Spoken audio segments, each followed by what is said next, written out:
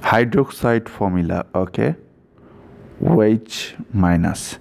This is the formula for hydroxide, that is hydroxide formula. Look, this is oxide, but this is hydrogen ion.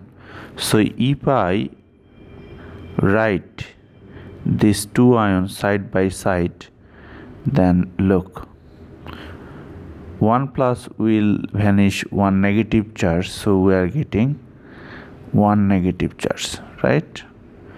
So this is hydroxide. This minus is overall charge, right?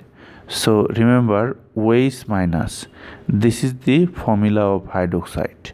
Okay, let us write the formula for sodium hydroxide.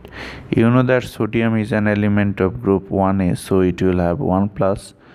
And sodium hydroxide, this is hydroxide minus 1 minus will vanish 1 negative charge, 1 positive charge, so we are getting here sodium hydroxide.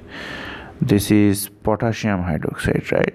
Potassium will have 1 positive charge and hydroxide minus. So OH minus, this is hydroxide.